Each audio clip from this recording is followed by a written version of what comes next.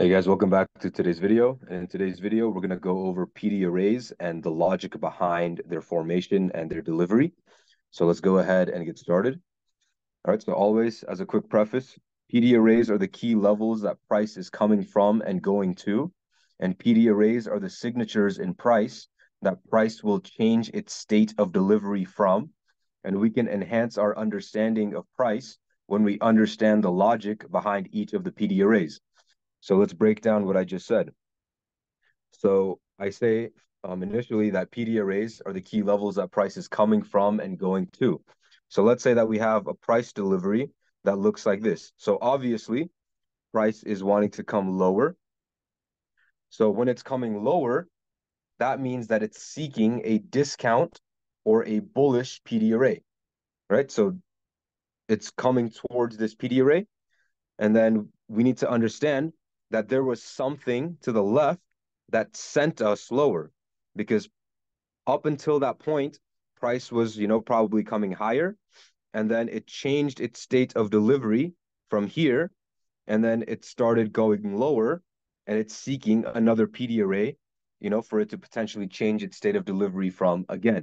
So that's what I mean when I say that price is coming from and going to PD arrays. All right, and then this part right here is also important. So PD arrays are the signatures in price that price will change its state of delivery from. So anytime that price is turning around, it's going to be at one of those 7 PD arrays, right? So you can try and go and find a example of where price, wants to turn around from thin air, but you can't, right? Every single time that price is turning around, I can guarantee you that there is a PD array that it hit to the left that caused it to, turn around from.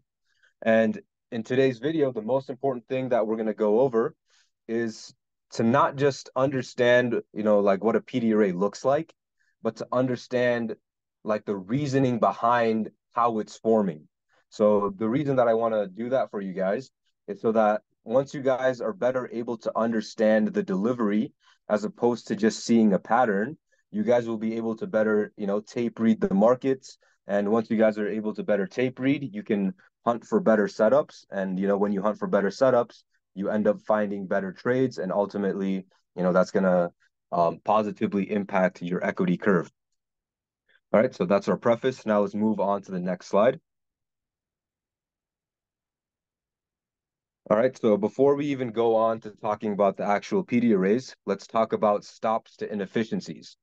All right, so before adding additional layers to our understanding of logical price delivery, we need to understand that the markets are moving from sell-side liquidity to buy-side liquidity, and from buy-side liquidity to sell-side liquidity. And as it's doing that, it is creating imbalance and it's rebalancing those imbalances. And this is what gives us the stops to inefficiencies mental framework. So the reason that I included this is because, as I mentioned in that last slide, we're talking about understanding the delivery. We're understanding how the algorithm is printing price. So in order for us to do that, we need to understand the most basic thing that the algorithm is trying to do, which is first, it's, seeking liquidity. And second, it's wanting to rebalance old inefficiencies. Outside of those two parameters, there's not a lot that price is doing. Like these are the two things, or these are the only two things that the algorithm is really interested in. It's going from stops, or it's seeking liquidity, and it's rebalancing old imbalances. All right, so with that being said, let's move on to our PD array list. Oh, and one more thing before we move on to the PD arrays. In this video, the PD arrays that I'm teaching you guys aren't in any specific order other than, whether we use them a lot in our trading at Ipda X or not.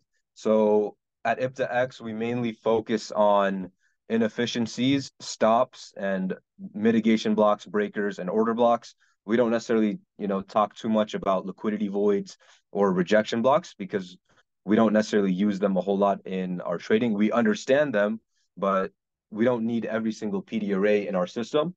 So that's why we're going to go over rejection blocks and liquidity voids first, and then we'll talk about the delivery behind the other PD arrays after we talk about those. All right, so let's start off with that rejection block. So rejection blocks are simply just the long upper wicks of a high or the long lower wicks of a low that runs liquidity.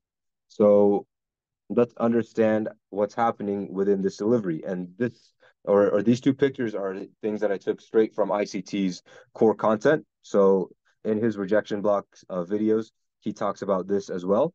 So notice here how this candle's high clears out this candle's liquidity, and then it creates that wick, and then price,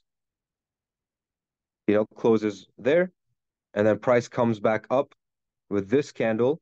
It reacts off of this wick, right? So it's reacting off of that level, and then price comes lower. So in this example, price is rejecting off of that rejection block, and that rejection block is going to be that wick of that candle that runs liquidity.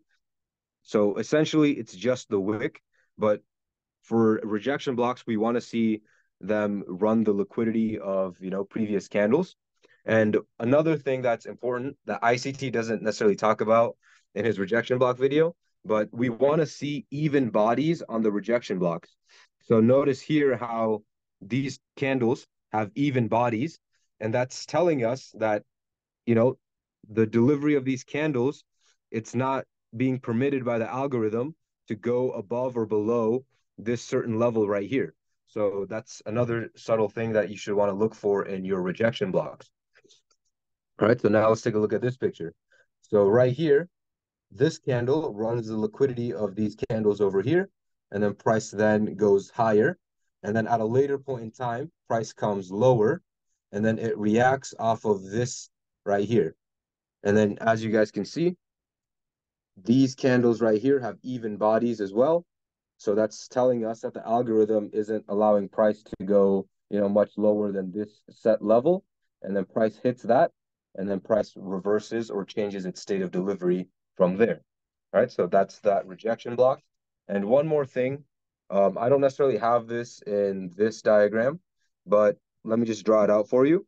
So let's say that we have liquidity, right? So let's just say that we're working within this range, and then price comes up, and then let's say that it forms a rejection block, right? So here's a long wick, and then we do something like this. Actually, let's make that a little bit better. So if price is, just wicking through that liquidity and it's immediately rebalancing the range, so it's creating a rejection block.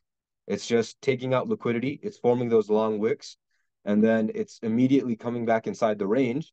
That's indicative of a opposing stop run. So that's another way that you can use rejection blocks. So let's say that you were wanting to be bullish, and then you're seeing this as price taking out liquidity, and then you're wanting for price to, come back inside the inefficiency to then potentially go higher. If you're seeing rejection blocks form after taking out liquidity, that's pretty indicative of a potential opposing stop run. So maybe instead of, wanting to see that inefficiency, maybe you can allow for price to do something like this. So maybe price forms that rejection block, you allow for, a potential stop run over here, and then you can, take longs or something like that after price hunts this up. So just a crude depiction or a crude idea, but that's also another way that you can use rejection blocks, and that's for those opposing stop runs. So as you guys can see right here in this example, let me get rid of this. Price takes out this liquidity. It doesn't close below that liquidity, right? It's forming this other rejection block over here. I know that it doesn't have that even body, but just understand this delivery right here is forming that rejection block here. And what happens next? We take out those opposing stops. So just another thing that I thought that I would mention here. All right, so that's that rejection block. Now let's move on to that next PD array. Right, so the next one is going to be liquidity voids. So a liquidity void is a range in price delivery where one side of the market liquidity is shown in long one-sided ranges or candles. So right here, you can see that the last time that price was really offered, the last time that price was offered efficiently was here. And then we just see that long one-sided delivery coming in here. So around this level, price is efficiently delivered, but still over here, we're still inefficient. right? So that would be our liquidity void. Now, it's similar to a fair value gap, but a liquidity void can, be characterized as, maybe just a bigger fair value gap or multiple fair value gaps back to back because there's absolutely no buy side delivery or sell side delivery within that area, right? So the last time that price offered, in this case buy side, would have been over here, right? In order for us to come from here to here, right? So that's the buy side delivery. And then now there's absolutely no sell side delivery coming down all the way over here, right? So we're inefficient all the way up to here, as you guys have probably seen me use this example with levels of fair value, and we'll go over this again, but that's what's happening here. So the last time that price offered buy side was over here, or in this case right here. And then after that, it was just one-sided price delivery or heavy one-sided price delivery down. And then that is your liquidity void right there. So you don't need to get too technical with liquidity voids, fair value gaps. If you understand the like how price is delivering, you'll be okay. But that's that technical definition of a liquidity void. All right, so let's move on to the next example. All right, so fair value gaps. So a fair value gap is going to be something like this. So there's two types of these fair value gaps. So we have this buy side imbalance, sell side inefficiency, or this bullish fair value gap. Let me draw that a little bit better. So this is that bullish fair value gap, and then here's that bearish fair value gap. All right, so what's happening here? So a fair value gap is a 3-candle formation. We have one, second candle, and this third candle right here. So when the upper wick of candle number 1 doesn't overlap with that lower wick of candle number 3, that's when we have a fair value gap. So what's happening within the range of this candle is that there is no sell side delivery offered within that level. So let me actually make that a different color. So there's no selling within this area. There was no selling that was offered. There was only buying up until this area. So the last time that sell side delivery was offered was when we came down, right? So when we formed this wick, price came down, and that was the last time that sell side delivery was offered. And then after that, it was just all buy side delivery, up until this point. So we offered sell side here, but sell side isn't matched up with sell side over here. So that's why this area right here is that fair value gap, and we're inefficient, or we're set to be inefficient at that area, right? So that's that fair value gap, or that bullish fair value gap. Now let's discuss this one. So as I said, it's a 3-candle delivery. So candle number 1, candle number 2, candle number 3 right here. And same thing. So the last time that buy side delivery was offered was over here. So buy side up until this wick, right? So in order for us to get from, in order for us to get from here to here, we need to buy up, right? So that's that last point of buy side delivery.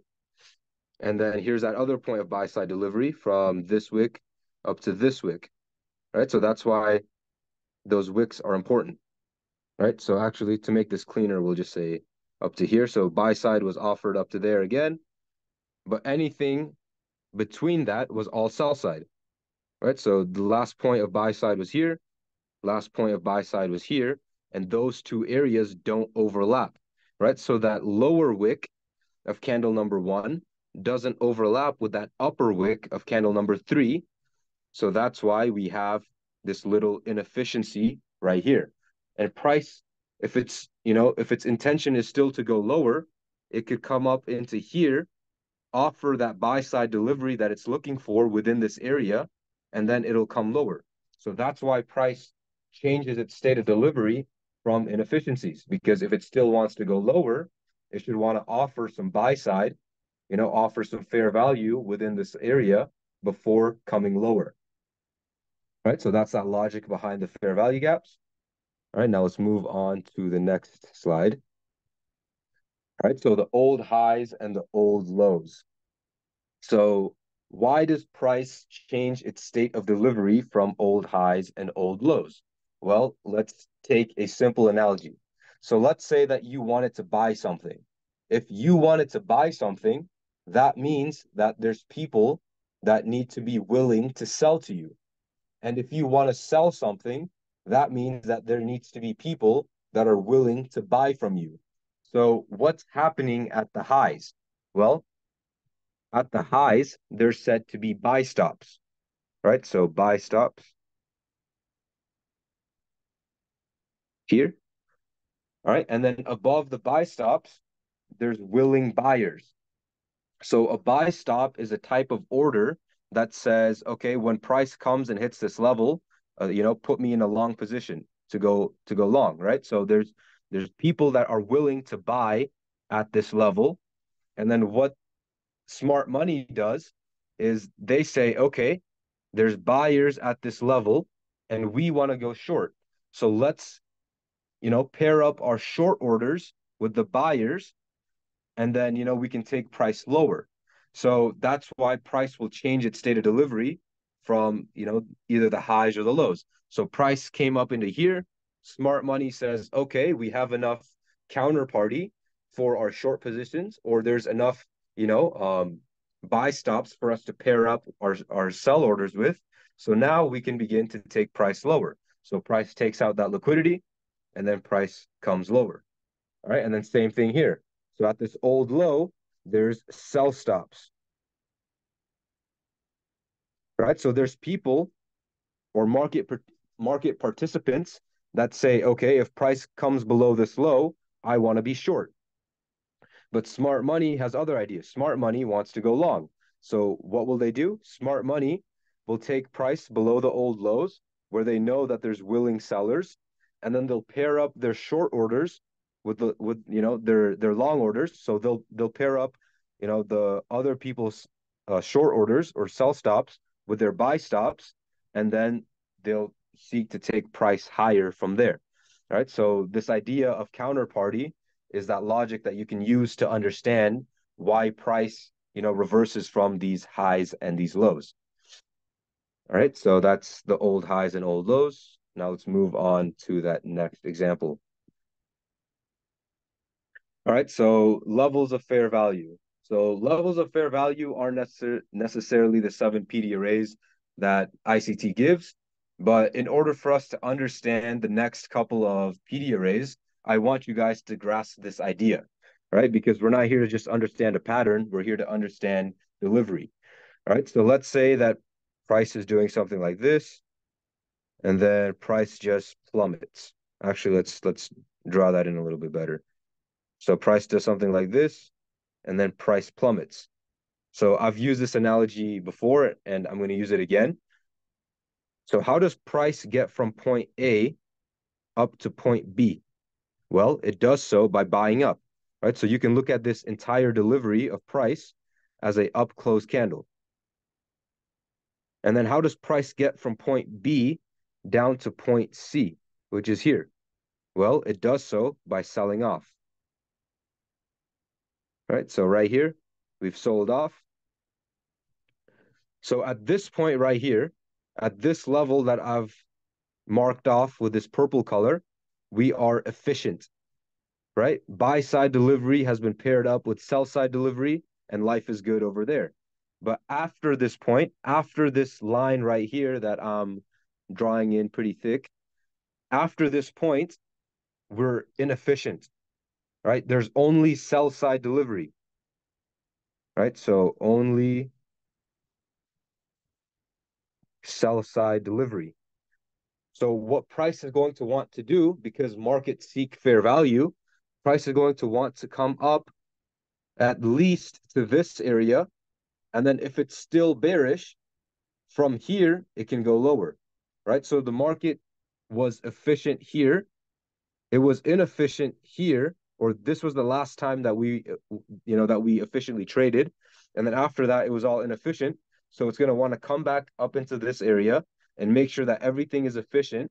And then if it's still bearish, then it'll change its state of delivery and then come lower.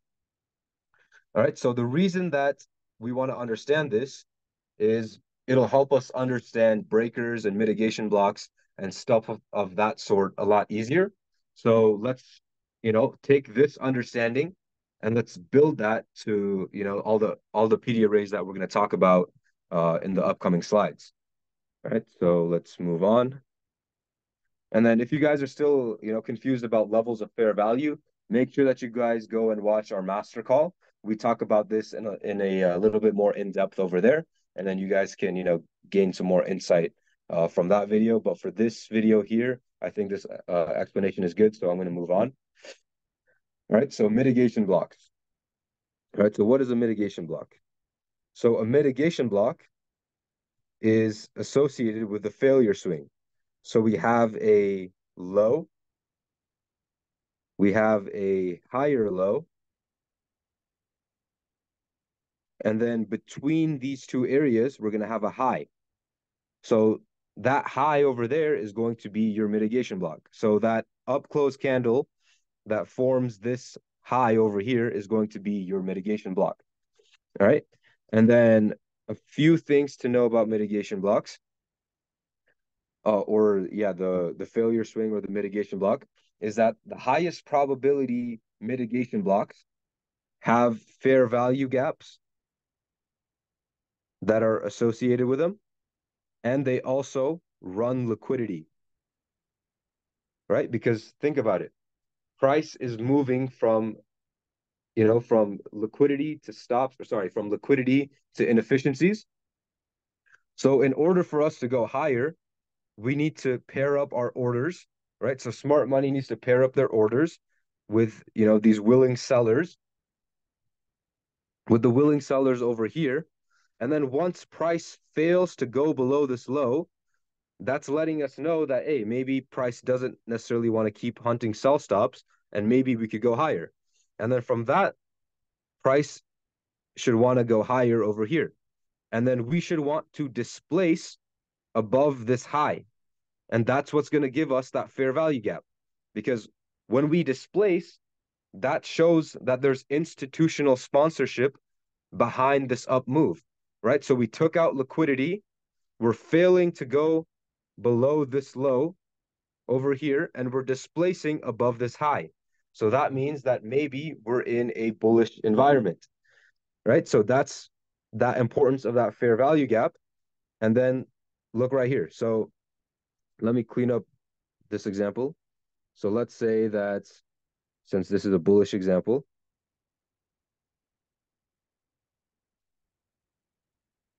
all right, so here's that fair value gap. What are we doing here? Well, the last time that we offered sell side delivery was to get from point A to point B.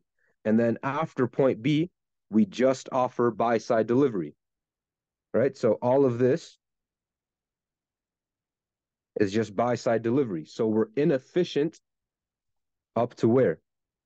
Right here, which is going to correspond with this fair value gap, right? So price should want to come down into here from a logical standpoint because it needs to deliver efficiently back down to this low. That's why this mitigation block holds weight. And that's why I say that the highest probability mitigation blocks should be accompanied with a fair value gap. And also, before we form that failure swing, we need to, want to take out liquidity, right? So that's that delivery behind a high probability mitigation block.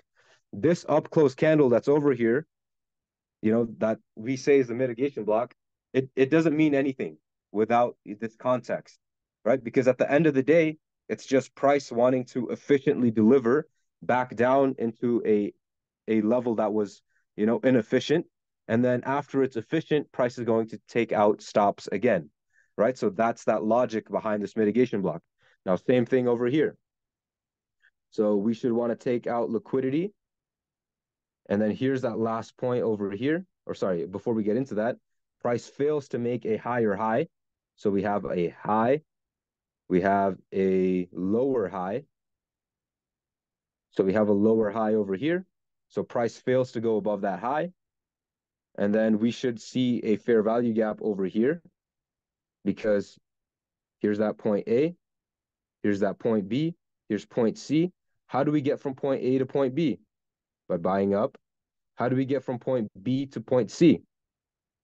By displacing lower, right? So what does that mean? That means that we're inefficient till here, right? So that's why price is going to want to come up into there and then change its state of delivery. And that's also why we want to see, maybe fair value gaps or something accompany this delivery over here, right? So price is going to want to come up to there, efficiently deliver, and then from there, it should want to change its state of delivery because at this point, price is efficient, so there's no need to go higher, and we've already taken out liquidity. So now we're going to seek some, more sell side liquidity below us from this point because this is the point where we are efficient, right? So that is that delivery, or that's how we understand the delivery behind a mitigation block. All right, so now let's take a look at some actual chart example. All right, so what do we have here? So right here, we take sell side liquidity. We fail to take out this low. So these lows over here fail to take out that low. All right, so here's that point A, point B, point C example, right? So we're selling off from point A to point B. We're buying up from point B to point C. So where's that area where we are efficient? It's going to be here. And yes, I know it does overshoot it just a little, but that's fine because, we need to understand that, one more thing before I go into that is, so that's point A, point B, point C, but this area is also balanced, right? This area, look at how many times price has delivered within that area. Price has delivered once, twice, 3 times, right? So this area is balanced. So we shouldn't see around 50% of this level get closed through because this area is efficiently delivered. It's balanced, right? So price comes into it. Yes, it does go a little bit deeper, but let's understand the delivery. So price comes lower, and then this is the area that price changes its state of delivery from, right? And then we see the consequent higher prices as a result of this. All right, so that's that bullish example. Now let's take a look at a bearish example. All right, so what's happening here? We run sell side liquidity. This high fails to go above this high. So that's that failure swing. Here's that last down close candle that forms that low. And let's use that point A, B, and C analogy again. Point A, B, and C. So how do we get from point A to point B? By buying up. How do we get from point B to point C? By selling off. And then we come back up into this area, right? So this is the last time that buy side delivery was offered. Price comes back up into this level. And then what do? We reprice lower, right? Because it's efficient and we're in a potential bearish market. So price reaches that level and then it comes lower from there, right? So that's your mitigation block. And also, let's think about that from that balanced price range analogy that I talked about. Notice how many times price is delivered within this area.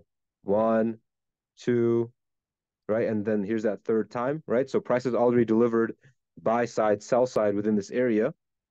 And then it comes to around 50%, which is permissible. And then price then drops off from there.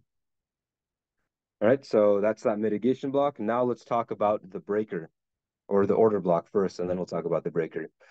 All right, so the order block. So before I talk about the order block, let me give credit where credit is due. So ICT says that, a lot of people teach the order block wrong.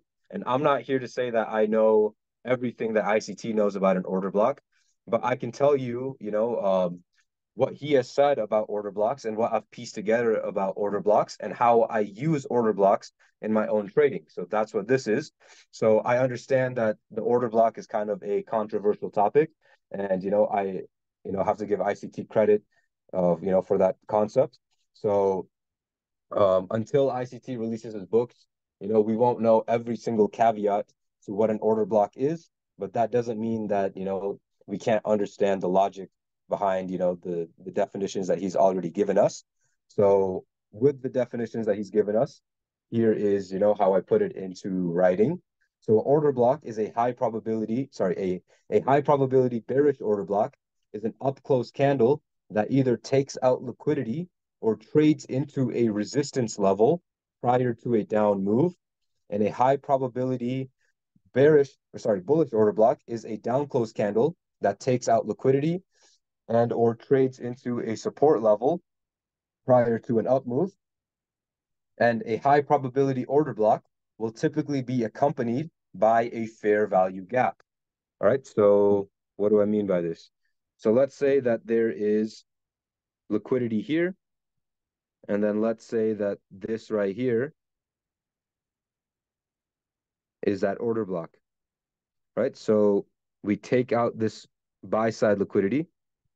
Buy side liquidity has been taken, and then now, price starts repricing lower, right? So here's this, and here's this. So this could be that order block. Now, the significance of this, and this is one way that we use an order block, is this order block right here is taking out this liquidity. So that means that there's some order pairing done within this candle, right? So that's that caveat that we use at Ipda X, when we talk about order blocks. So let's say that we had multiple candles. So it's not just a up close candle, it should be or a series of up close candles. So if we have a up close candle that's like this, and this right here, so let's say that this was the candle that closed above the liquidity, and then price displaces lower, then price should want to come back up, and then we anticipate for most of the sensitivity to come from this candle, because this is the candle that pairs up the orders with, this old high over here. So we anticipate for this candle right here, when we have a series of up close candles, we anticipate for the bulk of the sensitivity to come from this area right here, right? And then another thing about order blocks is I talked about they need to be accompanied by a fair value gap.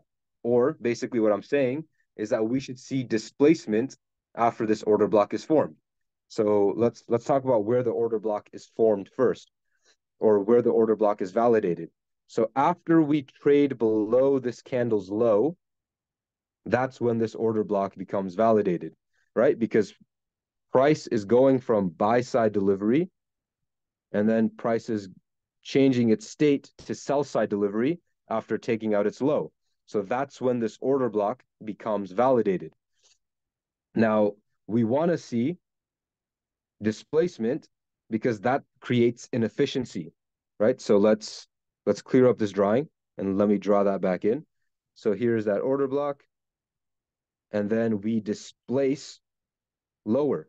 So let's use that same analogy with the level of fair value. Buy side delivery was here, right? So point A is this candle's low, point B is this candle's high, and then point C is, how we deliver all the way lower.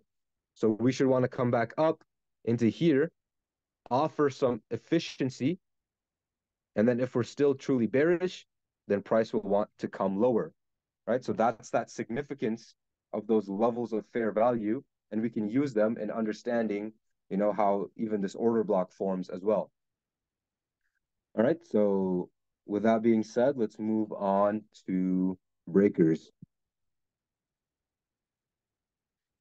All right, so the ICT bearish and bullish breakers. So it's similar to a mitigation block, except we understand that a mitigation block forms either a lower high or a higher low. But in this case, when we have a breaker, price forms a high, it forms a higher high, and then, we displace lower. And then I like this example. I didn't draw this in, somebody else on the internet did. So credit to them. But he draws in the fair value gap because we understand that, these PD arrays should be accompanied by displacement, right? Or inefficiency. Because when price comes back up into these PD arrays, it should want to offer efficiency, right? And then same thing here. For a bearish breaker, we have a low, and then we have a lower low, right? So what's happening when we're forming a lower low and a higher high? Well, we're taking out liquidity, as it says here. Buy side is taken there, and sell side is taken below the low right there. And then from there, price should want to displace higher and then redeliver back into where it was inefficient. Because look, A, B, C, price should want to come back down here. And then if it's still bullish, it should want to go there. And then for this bearish example, so price comes down, goes higher, then displaces lower, right? So point A, B, C, right? It's inefficient over here because we displaced through that level without offering, enough counterparty at that level. And then price reaches back up. And then from there, we should want to be seeing lower prices if we're still bearish.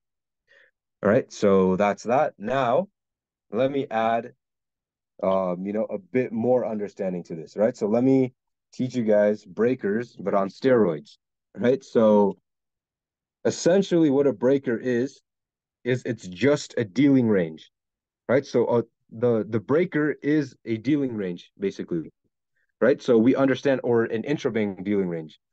So price takes buy side, it takes sell side. Isn't this just a breaker, right? Because here's that high, here's that higher high, and then we anticipate for price to want to revisit this engineering range. Why do we anticipate or want to see price to revisit that engineering range? Because point A, point B, point C.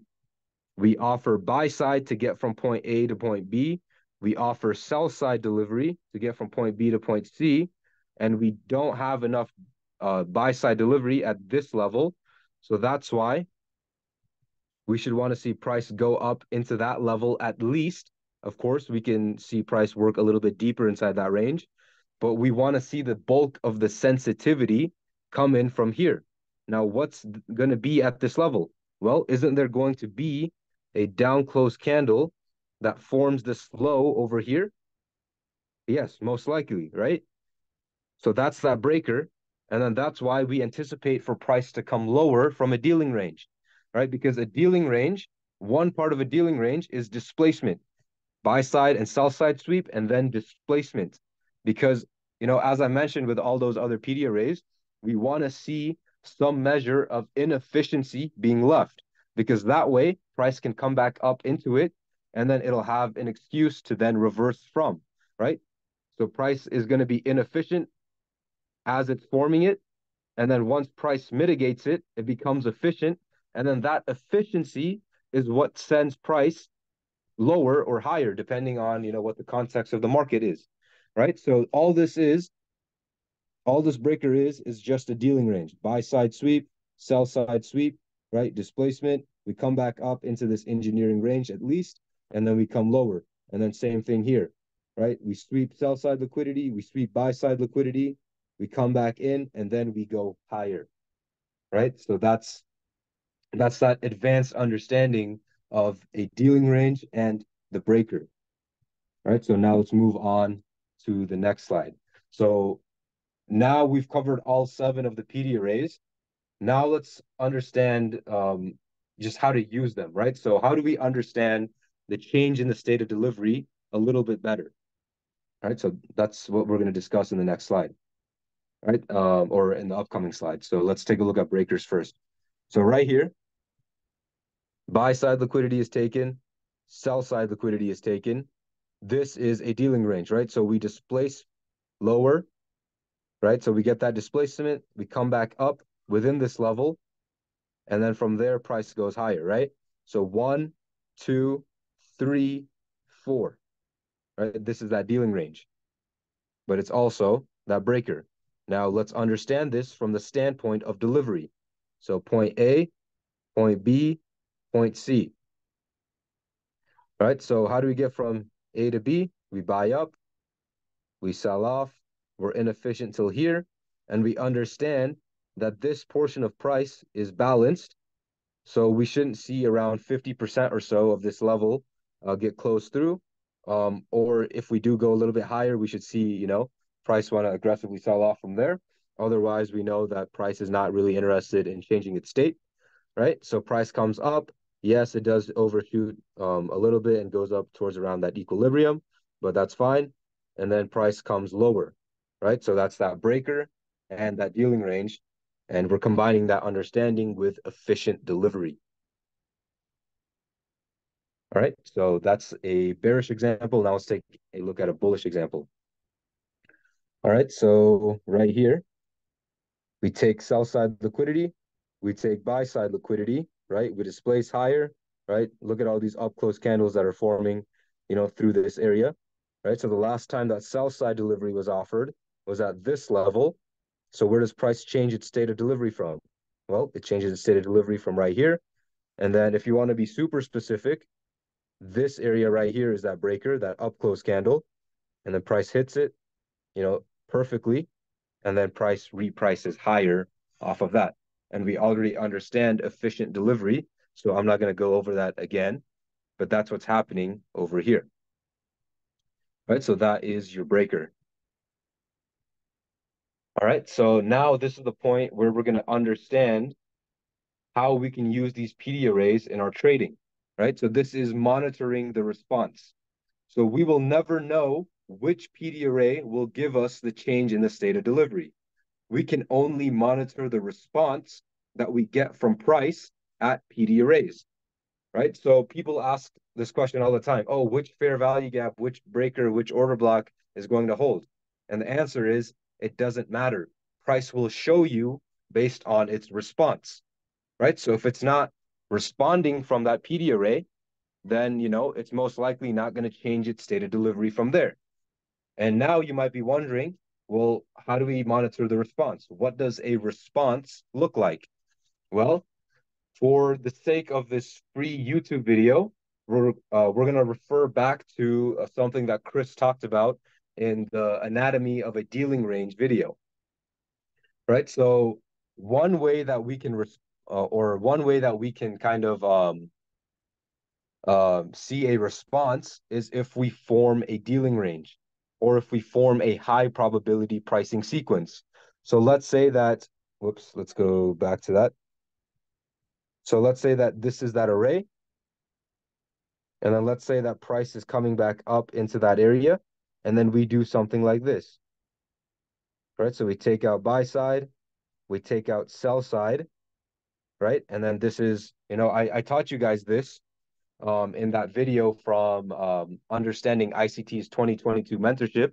And I talked about how we can use dealing ranges or high probability pricing sequences in conjunction with that ICT 2022 model.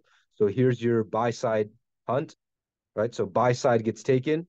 Here's that market structure shift, quote unquote, right? From that level. And then why should price want to come back up into this fair value gap? Well, it's inefficient, right? That's why ICT talks about displacement. So price comes back up, but also what's happening is 1, 2, 3, and now we anticipate for 4 to happen and give us that delivery at least down to 2. Isn't this a response? Isn't this a tradable response from a PD array? Well, yes, of course it is, right? So there's other ways that we monitor a response, but for the sake of this video, this right here is golden, right? What I just gave you is pure gold. Now go and look for this right here, this ICT 2022 model with this dealing range understanding at PD arrays, right? And then you can take potential, trade opportunities from that level. This could be a model for you right here.